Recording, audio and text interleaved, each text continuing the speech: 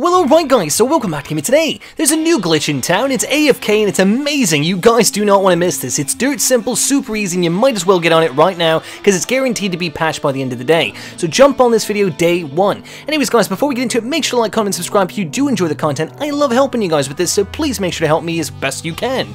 Anyways guys, so first things first, go to Creative Mode, get to the hub.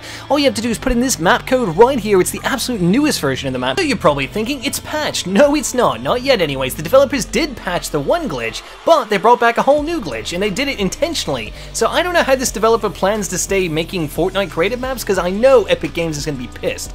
So anyways guys, let's go right here. All you have to do is jump in the map. Once you're inside the map, all you got to do is go to the storefront, but don't go in the main room like we used to. Just go inside the center main building, and basically there's this little coin on the statue, or the podium thing there, right? You don't even have to collect the coin. All you got to do is jump on top of that, and then jump again. That's it. It's as stupidly simple as that. Now, you're not getting XP yet. All you have to do is push this button and you will get 20 minutes worth of XP. Whatever that means for you depends on how much XP you've earned in creative mode today. But even if you think you're maxed out, try it anyways, because I was maxed out and it's still giving me tons of XP, so I have no idea. All I know is that you can do it over and over and over again. I did it 3 times before I said, okay, that's enough, I need to make this video for you guys. So you can keep repeatedly doing this, and it seems to give about the same amount of XP. I don't know how it works, but it's working. Anyways guys, and you can just jump in and out of the room if you want to, if you get bored, but yeah, you can just stay in the room, or you can go running around. It doesn't make a difference. One cool thing about this particular map is you could do all these XP glitches that have ever been on this map with friends, and I've tested this myself, so it does work. And on a side note guys, because I know some people out there are going to steal my video like they like to do. I don't know why, I've seen 5 different channels steal my XP videos, like not just the idea of them, but I mean literally steal the footage of it.